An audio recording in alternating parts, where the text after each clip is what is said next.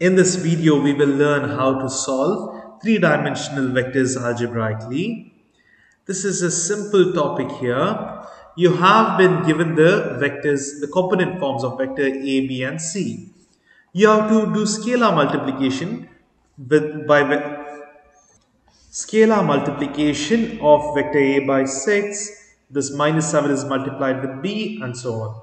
So you can directly take a calculator and start multiplying them directly instead of writing it out. So everything is multiplied by 6 here.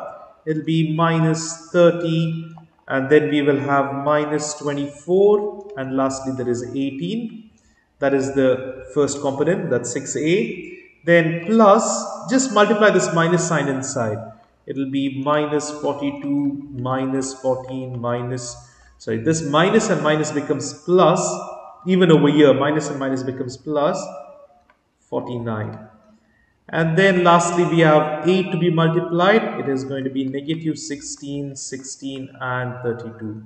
So these are the answers. But this is not the simplified one. Then you need to add all the x terms, y terms and z terms.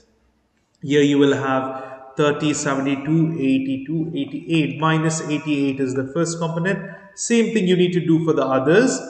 Over here we have 20, 30. It will be positive 6. And lastly we have 49 plus 32, that is 81, 91, 99.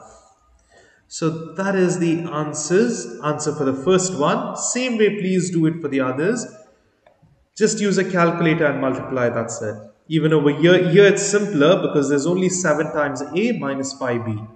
Do it up and then you will get the answers. So this is how we do these. And same thing over here, the same values are there. And now over here you can see they have given in terms of I, j and k. But the component form can be directly written over here. X component form is minus 9. The coefficients only 4 and 3. Then y is over here 6, minus 2, minus 7. And lastly z is minus 2, 2 and 4.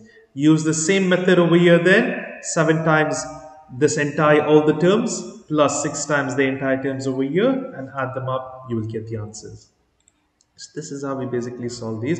Okay, now since they have given in terms of I, j, k, remember after you solve it up, write the x term as I, j and k.